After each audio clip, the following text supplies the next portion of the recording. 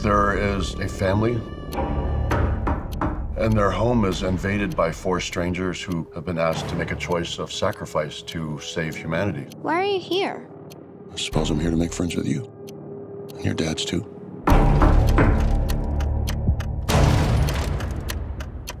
I believe in this type of storytelling that when you come to the movie theater, you want to see something incredibly powerful, incredibly emotional, experiential, but you want it to be bigger than life and feel something bigger than life.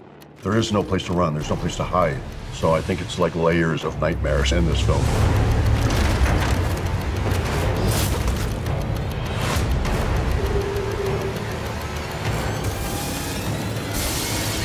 I'm very drawn to stories of confinement and telling very large stories through a small window.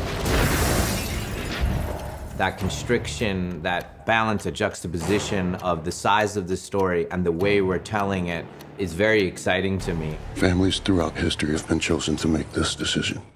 Your family must choose to willingly sacrifice one of the 3 of you. If you fail to choose, the world will end. It just takes you on this journey of your imagination, just going to the worst places. But I think that's what makes it terrifying. I think it's just that feeling of being unsafe.